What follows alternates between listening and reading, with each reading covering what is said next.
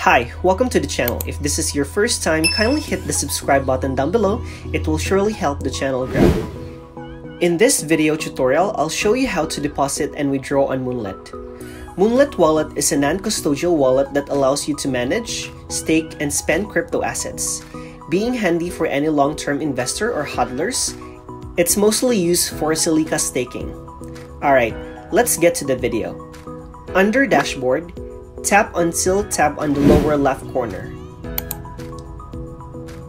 Here, you'll see your Zilliqa token, GZIL, which is their governance token, and XSGD, which is a stablecoin backed up by Singapore dollar.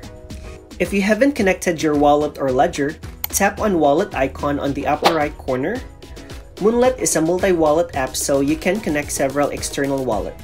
Just input your 12 or 24 recovery phrase to link it. Now, let's get to the topic. For you to deposit and withdraw on Moonlet, under Dashboard, select the token you want to withdraw.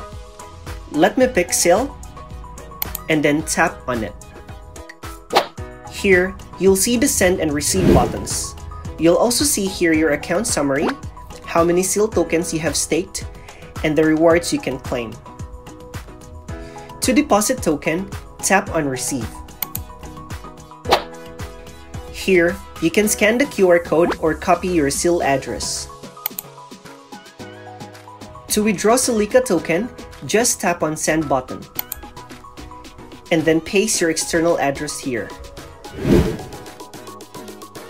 On my end, I'll use Crypto.com app to receive my Zilliqa token. Check video description on how to deposit and withdraw on Crypto.com app. Anyways, once you have copied your external address, you go back to Moonlet app, paste the external address here, tap on next.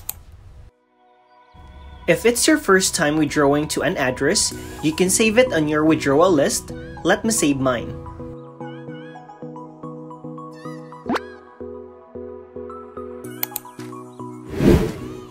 Next, input the amount you want to withdraw. Withdrawal fee for Zilliqa network is only 0.002 ZIL, which is also cheap.